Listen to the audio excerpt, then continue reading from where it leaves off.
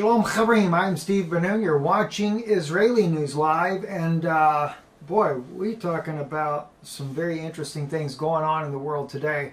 I'm going to actually address in just a few moments here this particular article right here. The Jews aren't to blame for Jesus' death, a Bible scholar asserts. That is Professor Israel Knohl. And we're going to be talking about that today here on Israeli News Live. This is an article that was sent to me by Adam Green. I want to thank Adam for bringing this to my attention. And I will tell you, it is the in-depth writing of this article really requires a scholastic response. And I have been really studying a lot to prepare for this. I am not fully prepared to speak on the subject, or let me put it this way here. I am prepared to speak on this subject and refute many of the claims that Mr. Israel Knohl has, Professor Israel Knohl has in this argument here. But there's still far more information that needs to be addressed as well. So I have been studying the historical side of Israel, the people of Israel, the Israelites, and what they believed prior to the coming of Yeshua. And also many of his assertions, which we're going to get into in just a moment there. Just real quick, though, because there's a lot of things happening in the news as well. So I'll just quickly touch on a couple of issues here. Damascus says it's ready to welcome the Kurds back under its protection. And as we mentioned to you in our broadcast yesterday, the intelligence sources that I was getting coming out of the Middle East there is that the the Syrian army has already moved some of its forces inside of the area with the Kurds, as well as some missile defense shields they have been putting over there as well. Nonetheless, though, the Turks have already been attacking, as we were speaking about that last night. Well, about 2 o'clock this morning, we were speaking about this very issue there from the intelligence sources that we were getting, and that also you could anticipate that Israel would also launch attacks on the Kurdish-held areas there where ISIS militants are being held, so that those ISIS militants could be freed. Now, I know that's hard for some people to believe. They think, oh, wow, Israel would never do something like that. Well, unfortunately, Israel would, as we have shared with you many times here on Israeli News Live before. One friend that I had dinner with him and his family on an occasion in Israel there back a few years back, said to me that he knew of other soldiers that were speaking about how that ISIS militants were wearing tzitzit. That's the four corners of the Jewish garb that you see many Orthodox Jews wearing there, where they wear the tassels on the side of their garment, and this was being seen on ISIS militants. We also reported a little while back about Baghdadi and how he would actually come out. That was through a same intelligence source here, that he was going to come out and do a public statement about the role of ISIS in Libya. We reported that probably about a month before it ever happened, and it did take place. So we get some very valid intelligence information coming out, and we try to share that information with you guys here on Israeli News Live. Trump is also vowing to stand by the Kurds and appeases Turkey ahead of Ankara's offensive in Syria. That's kind of an awkward situation the president has put himself into. And as I said to you already, the intelligence that we were getting the other day really let us know that President Trump is playing the hand of his puppet masters and what they tell him to do. And I do appreciate there's a lot of people that believe that President Trump was put into office to drain the swamp. There's one man that has sent me some information, wants me to listen to, and I will listen to this here. A video there that shows that, well, Trump basically has been an infiltrator into this conglomerate of political nightmare there to expose all those deep state operatives that are inside both Democrat and Republican parties there. I would really like to believe that to be so. I really would. But unfortunately, as I have watched how the administration has gone, it didn't seem like anything about draining the swamp, only adding more roaches to the swamp, you might say. Or maybe we should say alligators to the swamp. So, you know, I just don't see that happening. And from the information that I have, I definitely know that I just don't see any possibility of that. I know there's a lot of excitement, though, people, especially in the Christian community that support President Trump, people don't want to believe that there could be anything else but President Trump to be a savior to the world. And I only wish, as one person put in the comments of the video the other day, I only wished that we would see this type of love for Jesus Christ, for Yeshua HaMashiach, the Messiah himself.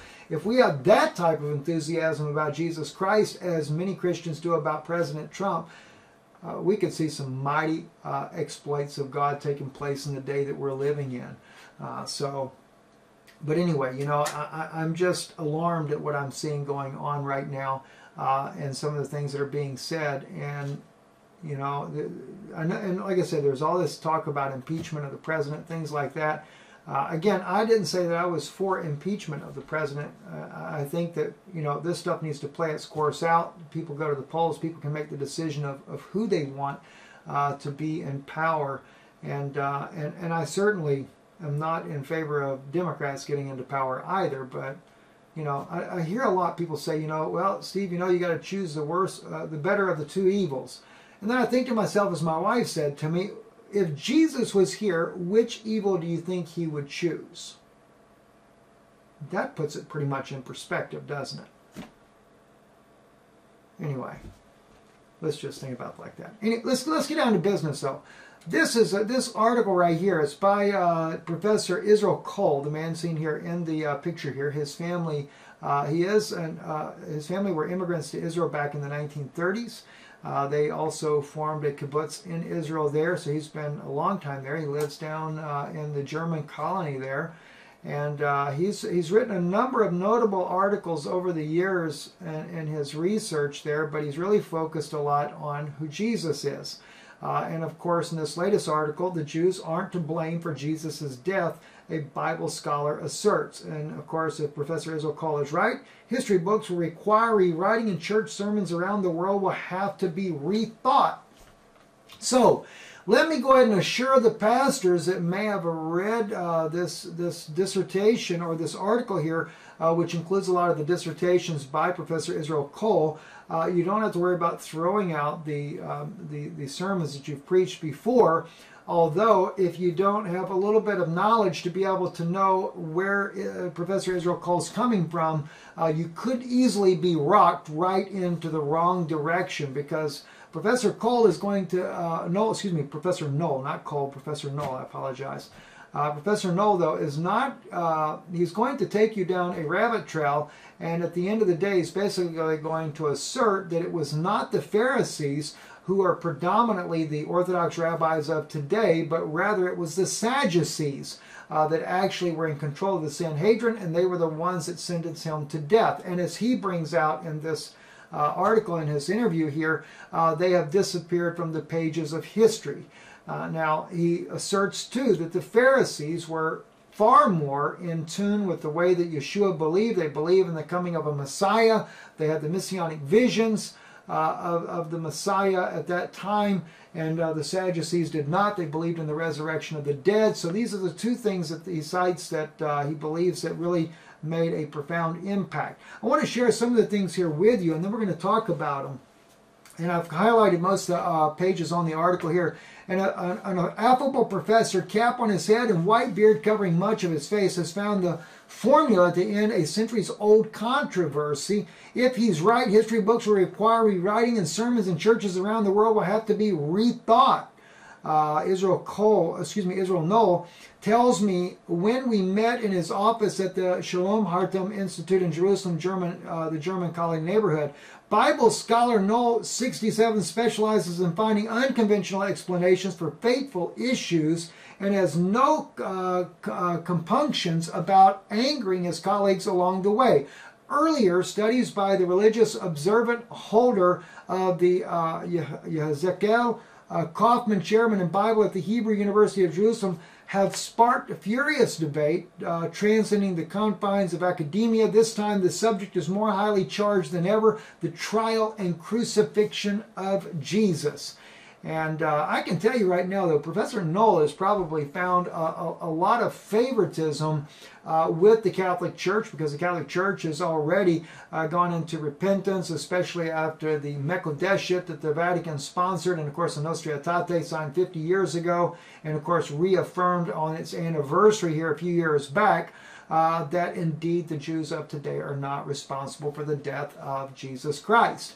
And I could probably attest to the same. How can you expect to hold the children of the Jews of 2,000 years ago responsible for the death of Jesus Christ? But then again, as he will assert in this article here, it was not the Pharisees that were the bad guys. And yet, oddly enough, throughout the entire scripture of the canon of the New Testament there, it is the Pharisees that Jesus implicates as devils, serpents, vipers, adders, pretty much anything you can possibly say, the children of the devil, etc., etc., etc.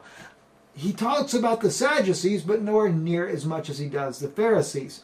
He goes on to say, in the Messiah controversy, who are the Jews waiting for? He dropped down and says, after a billion of Christians were taught over many centuries that the Jews were responsible for Jesus' death, Knohl sets out to re-examine this convention.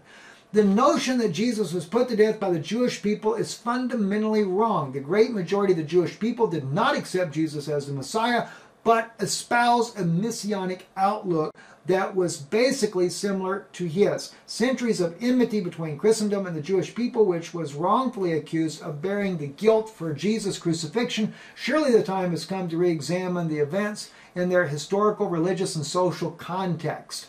All right. Now, I would assert, as we know from a historical context, and this is also shared with many Jewish scholars as well, there were, in the days of Jesus, there were notably the Pharisees, the Sadducees, and the Essenes. The Essenes were to be believed to be remnants of the Zadokite priesthood, and had fled Jerusalem as a result of the Maccabees that had usurped the authority of the true priesthood and had put in the Hasmonean dynasty, which became known as the Pharisees.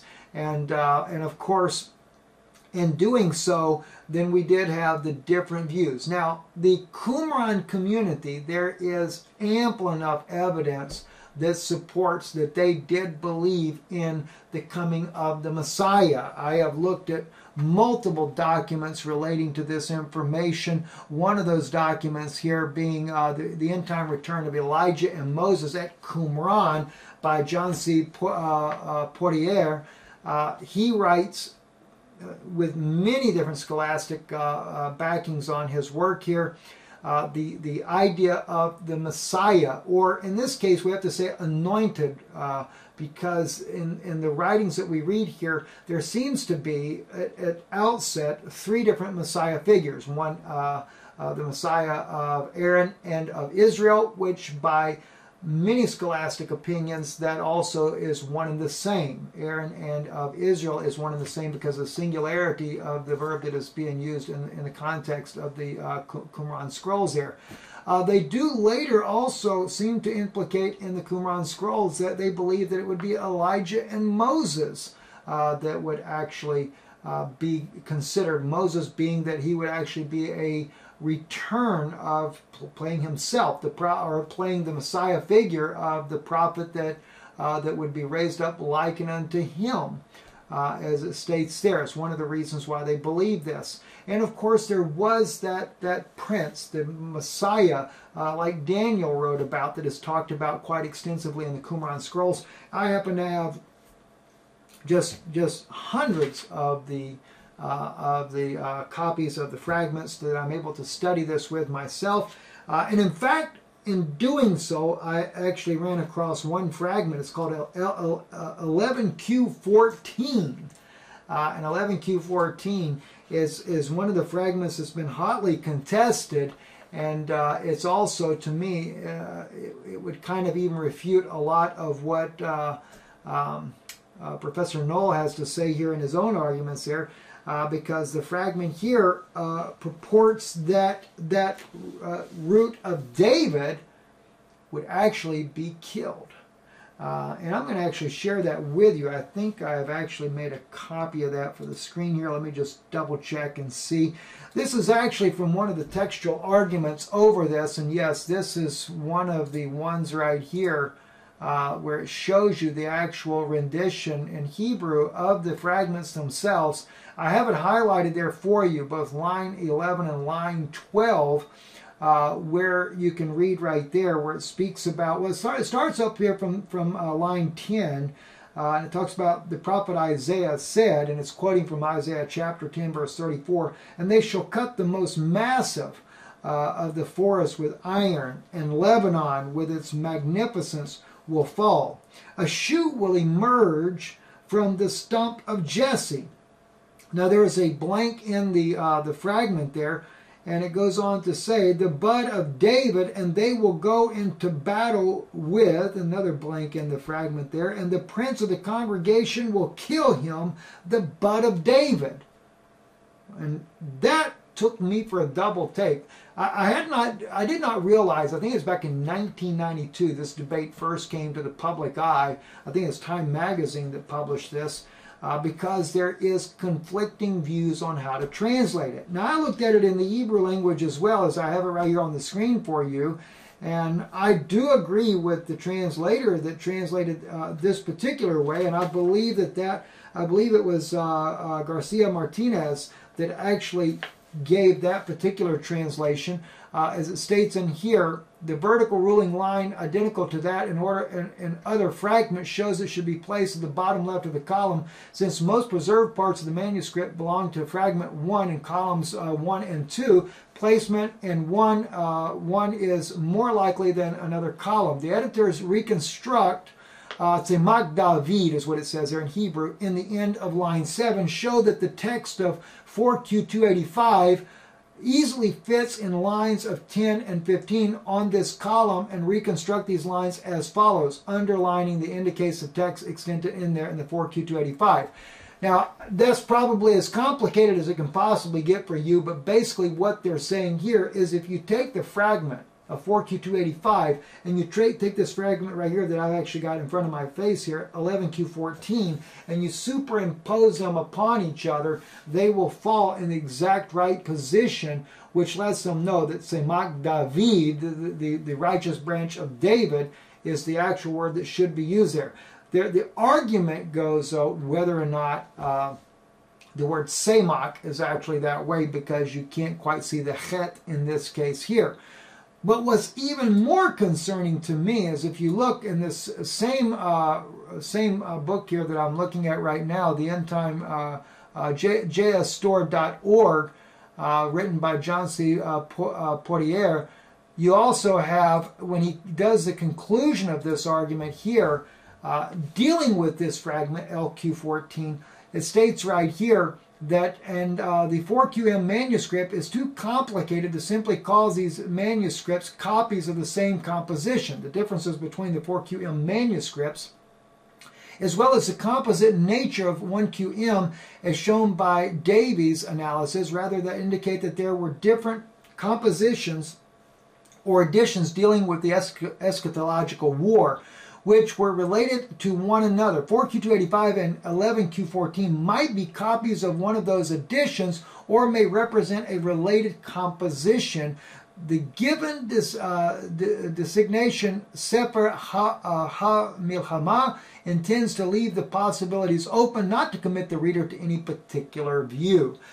Basically, in other words, there are a lot of Jewish scholars that do not want to accept the fact that the righteous branch of David, which is clearly both by Jews and Christians alike, is to be a messianic prophecy. It is the son of David, the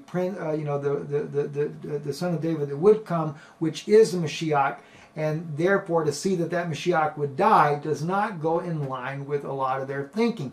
This was something that the Pharisees never believed as well, and to this day their ancestors, the Orthodox community today, still do not believe that the Messiah was to die. He was to be a Messiah that would bring about complete deliverance of the Jews from the Roman authorities. Well, that, of course, even Jesus himself was able to prophesy when he read Isaiah 61 verse 1, half of verse 2, which there were no verses back in the days of the Qumran scrolls. It was just the scroll was laid out there and you would read. But he never reads on to where it brings about the judgment, where he comes down and brings and just wipes off the map all these evil ones. Why? Yeshua closes up the scroll and he says, "This day this scripture is fulfilled in your hearing."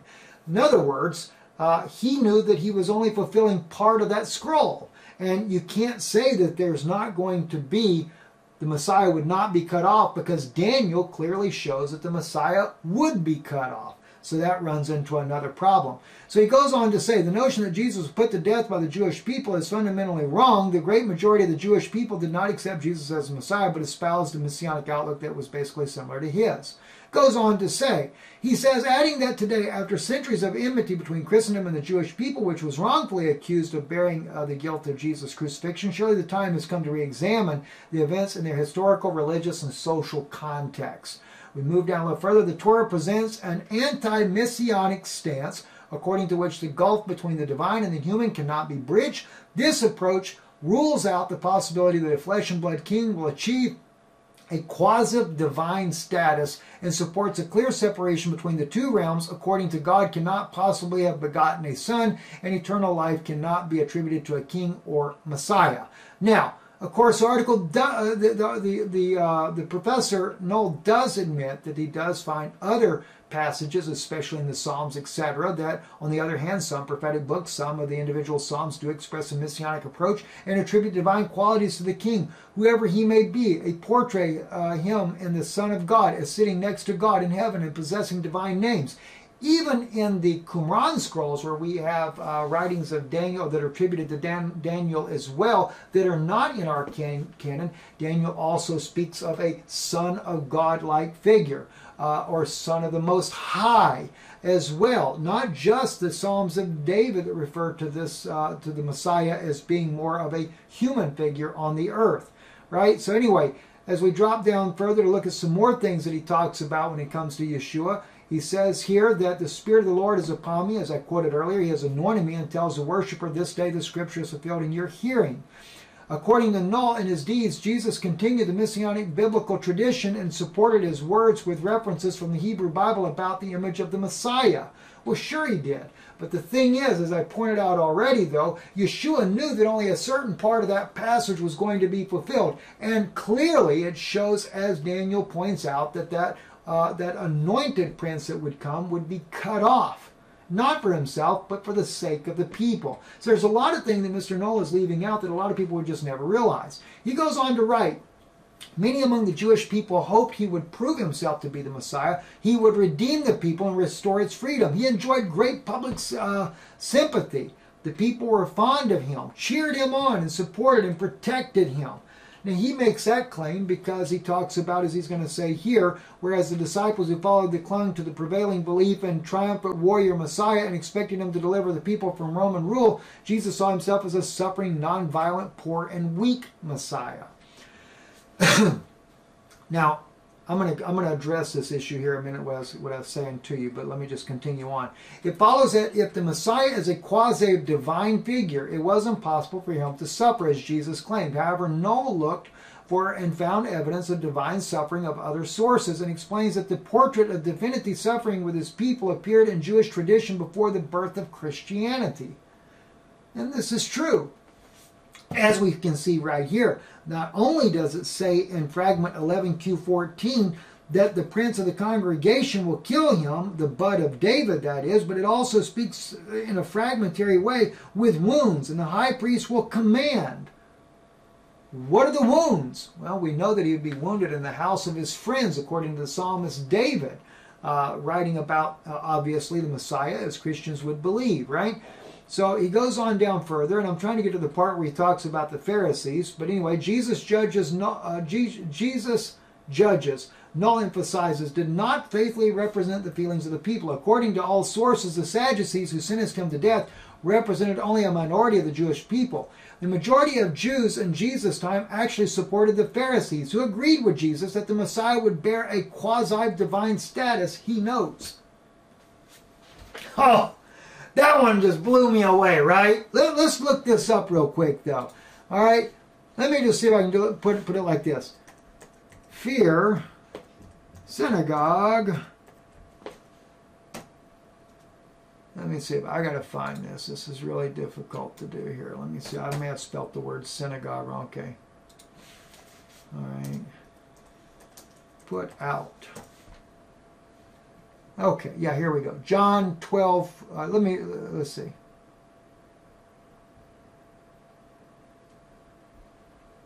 Yeah, we have it in John chapter 9:22 and also John 12:42. So let me just pull that up real quick for you, because he talks about how that the majority of the people were all on the Pharisees' sides, and they were the ones that were standing up for Yeshua. Well, that is completely wrong. Completely wrong, right? And I hate to say this to Mr. Knohl, but I appreciate the fact in his article he talks about if he's proven wrong, he will go and research these things. Now I'm just kind of running through this really quickly with you guys, and this is not giving it the due justice that it deserves to really refute Professor Knohl and what I believe is his complete error on this.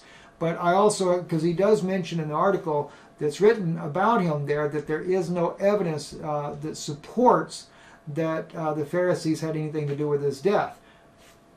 I got it right here, don't worry. Nevertheless, among the chief rulers also many believed on him, but because of the Pharisees, they did not confess him, lest they should be put out of the synagogue. Whoa! Whoa! Whoa! For they love the praise of men more than the praise of God. Oh, wow, what do you know? Because of the Pharisees, they did not confess him, lest they should be put out of the synagogue. Well, Professor Knohl, I hate to disappoint you, but that is just about as slap in the face as you possibly can when you said here the majority of Jews in Jesus' time actually supported the Pharisees, who agreed with Jesus that Messiah would bear a quasi-divine status, he notes. Now, that's actually contrary to what he says earlier in the article, that Yeshua believed that he was a weak Messiah, as he describes it there. But no, on the other hand, we find out that Jesus speaks about that they were afraid that the Pharisees would throw him out of the synagogues. He goes on to say, like Jesus and his disciples, most of the people believed in the resurrection of the dead. Pharisees did believe in the resurrection of the dead. That is true. And the advent of the Messiah bearing divine qualities, and that is true as well. It is reasonable to assume that if Jesus had been judged by Pharisees, he would have been acquitted. Professor Knohl says it was not the Jewish people who tried him, but the leadership of the minority group. And as he puts it, the Sadducees. That's completely false, Professor Knohl. And you did make a comment in your research there that there was no proof to that. To the contrary, there is proof. In the Hebrew Matthew, a document that goes back many centuries, and there are fragments of the Hebrew Matthew. I think there's a total of 18 different fragments of the Hebrew Matthew. But I'm using, on this case here, George Howard's Hebrew Matthew here on there, and I can show you both in Hebrew and in English as well. But if we go to verse 57, you say that it was the Sadducees that were in control and that convicted Yeshua. It says, we'll start with verse 56. Surely all this was done because the writings of the prophets were being fulfilled. Then all his disciples left him and fled. They led Jesus to the house of Caiaphas the high priest. Then all the scribes and Pharisees were gathered together. What do you know? Let me just show you this in Hebrew so you don't make that mistake there. All right, here you go, right there. The scribes and the Pharisees. Upashim. Okay, so we find in the Hebrew Matthew that they are clearly the Pharisees. All right, it doesn't allow me to highlight that one in green, but hopefully you can see that right there, Professor Knohl. And it doesn't do it just once, it does it on multiple occasions here. I'm going to read a little bit more to you, but now that you know that the word Pharisees is in there, and by the way, if you were to look at this in the Christian Bible, you will not see the Pharisees word there. You will actually see, now the chief priests and the elders and all the council sought false witnesses against Jesus to put him to death. So therefore, we don't know if it's Sadducees or Pharisees. You're only trying to say this based on what you believe is historically correct. Well, the Hebrew Matthew totally contradicts what you just said there. Peter was following him at a distance, verse 58, unto the house of the high priest. He entered the house and sat near the craftsman until he should see the end. The chief priests and the Pharisees wished to find false witnesses against Jesus in order to put him to death. Who wanted to put him to death? The Pharisees. What do you know? You know, it was also said by Jesus too when, he was talking about the Pharisees. You know, when they make that famous comment, it says, let me just pull it up just in case Professor Knohl actually gets to watch this video here. Let's see here.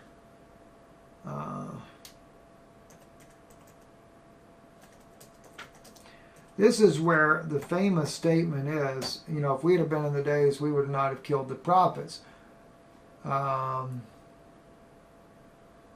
Matthew 23:31, and I'm going to read that one from the Hebrew Matthew as well, because that is a very powerful statement in itself there, just to read that one, 23:31.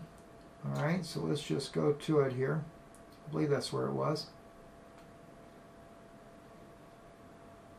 Okay, yes, back up here to verse 27. Woe to you sages and Pharisees, hypocrites, who are like whited sepulchres, which appear on the outside to be beautiful to men, on the inside are full of bones of the dead and the filthy. Thus you appear on the outside to be righteous to men, but within you are full of hypocrisy and wickedness. Woe to you, hypocrites, Pharisees, and sages, because you build the tombs of the prophets and glorify the monuments of the righteous. You say, if we had been in the days of our fathers, we would not have permitted them to put the prophets to death. And this you bear witness against yourselves, that you are the sons of those who killed the prophets. You behave according to the deeds of your fathers. Serpents, seed of vipers, how will you escape the judgment of Gehenna if you do not turn in repentance? At that time Jesus said to the crowds of Jews, therefore, behold, I am sending you prophets, sages, and scribes. Some of them you will kill, some of them you will afflict in your synagogues, and you will pursue them from city to city. All right? So, the Pharisees clearly hated Jesus because he condemned them on a regular basis. And if he said there, you know, basically there, where is it again? You have, let's see.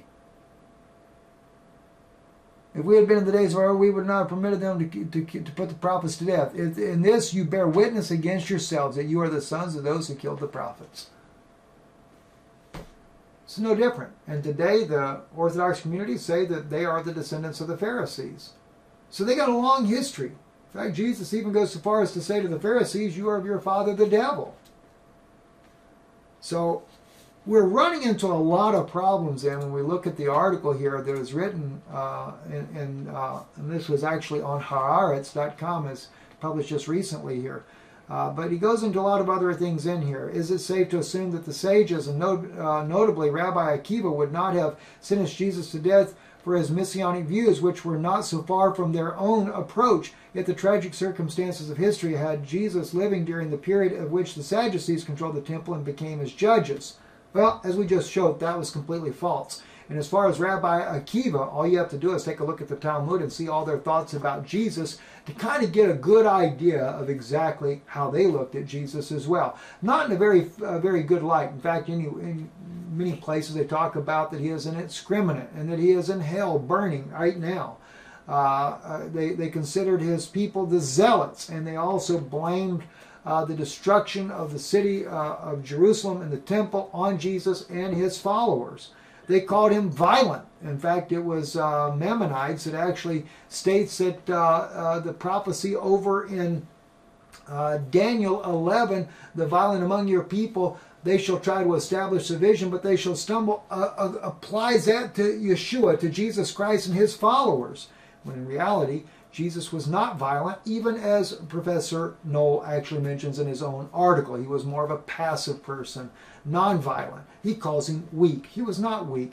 If he not gave his life and died the way he did, then his own, the very life that was living in him could have never come back upon the people. He truly was that prophet, as the scripture says. He was that prophet that God said to Moses that he would raise up like unto him. He became the rock itself that Moses wrote about, because God said there, when the children of Israel, they said, let not God, let not Yehovah speak lest we die.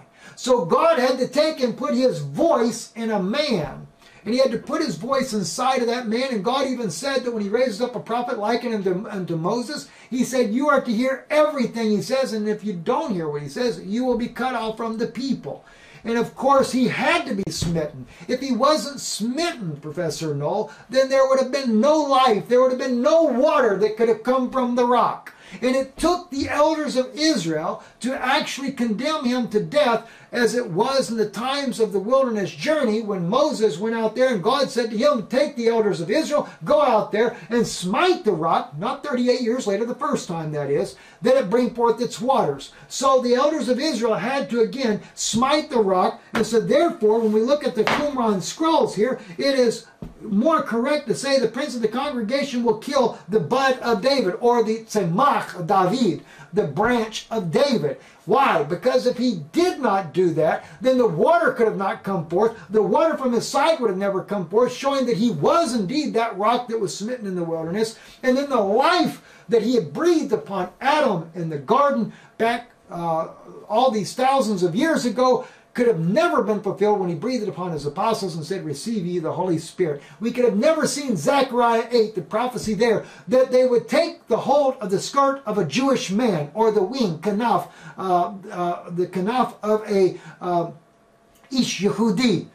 All right, none of this could have ever been fulfilled. So, Professor Knohl, I challenge you on what you're saying here. The basic agreement exists between the messianic concepts of Jesus and the historic Jewish concept. No, that's false. The hatred of the Jewish people harbored by Christian people is based primarily on the belief in the Jews responsible for the crucifixion of Jesus. I would say this in regards to this statement right here by Professor Knohl. Listen, Christian friends, we know that what happened to our Lord is a bitter part for the believers of Yeshua. But always remember, had it not happened, had the rock not been smitten by the elders of Israel, we would have died of thirst. It's the same thing for the Israelites in the wilderness journey. Had the rock not been smitten, they would have died of thirst. Had Christ not been smitten and killed, there would be no latter rain to be poured out upon the people. There would be no former rain. And in fact, the smiting of the rock in the wilderness journey as a type of the former rain, and the latter rain was when he was actually struck here on Calvary. So it had to happen. He goes on to say, yes, there was a trial, but those who judged Jesus were a minority group who disappeared from the Jewish map. No, they didn't. They're still here today. And clearly, as the evidence shows in the Hebrew Matthew, they're definitely here today. All right, he goes into the Vatican Council. I'll try to go into this a little bit later, but I wanted to kind of address the basic tenets of this. And also, listen, friends, we've got to get our minds on Jesus Christ. I know there's a lot of political upheaval in our nation, around the world. There's all kinds of things that are going on. But if we don't get our focus back on Christ, we're going to be taken away by a bunch of lies. All right? I love you guys. And I will say this.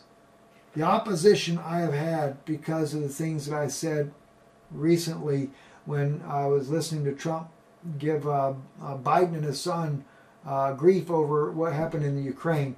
I know a lot about what happened in Ukraine. I've shared a lot of that with you guys already. But I also know that, and as I said before, I don't doubt a single bit that the president is wrong in that. I believe he's correct in that. You know, Biden's son probably did get millions in it. Well, as RT pointed out the other day, President Trump got, what, 1.5 million for what was it that he did that RT pointed out? Listen, you have no idea the sinister things that go on by politicians, even long before they get into office. They didn't become billionaires because they were good, saintly Christians trying to serve God. Now, I know there's a lot of wealthy Christian ministers out there that have their 501c mega churches and their jet planes and everything because they milk the people for everything they possibly have.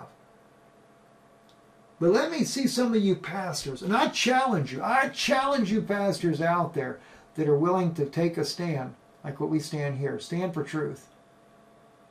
Take the way with the despised few, and we'll see just how wealthy you stay.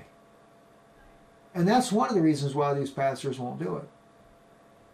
But they will tickle your ears, have no fear. They will tickle your ears, and they will sing the praises of politicians, including Netanyahu and Trump and all the rest. And yet, sign abortion bills and, you know, I'm not talking about America, I'm talking about Netanyahu. Blow up people's children and call this for what? Advancing democracy? Oh, and by the way, that reminds me. You know how Jesus said, love your neighbor as yourself? And we know because he gives a parable about the Samaritan, and he asked the Jewish man, he said, then who was the true neighbor? Because, you know, the Pharisees went past the guy and didn't have anything to do with him, but the Samaritan cared for the guy and took care of his wounds and stuff like that. And of course, the guy says it was a Samaritan. And most Orthodox Jews will tell you, though, that your neighbor is another Jew or another Israelite. It is not the Gentiles, because the Gentiles, by the way, are just animals. The Gentile is considered to have a soul lower than, just as the same as an animal, no different. You haven't listened to some of my wife's dissertations on these things, exposing the Talmudic beliefs and things like that, and even rabbis speaking about it on a regular basis. You really need to listen. Go to Patreon, check out the things that are being said so you can get yourself educated on these things. But I found in the Qumran scrolls, of all places, I found in the Qumran scrolls where the issue of your neighbor and who your neighbor is. And in the Qumran scrolls, and I can't remember if it was one of the Psalms or which one it was, though, but your neighbor were the Gentile neighbors. He actually refers to them as your neighbor and says that, I forget exactly the way it was worded, I'll have to pull it up to share it with you later, but we are not, as oppressed. You are not to oppress your neighbors. And he shows that it was the Gentiles. Whoa, my Jewish brethren! Take the word of God and believe it. It'll do you a lot of good. And I love you. You're my people. I am Jewish. I'm Jewish by both my parents. You don't think I don't love you? I wouldn't stand here and tell you the truth the way I do if I didn't love you. I say that from the depth of my heart. And I realize not everybody out there. They talking about I heard somebody saying to me, they're talking about reptilians coming out of the swamp or something like that. Oh my gosh.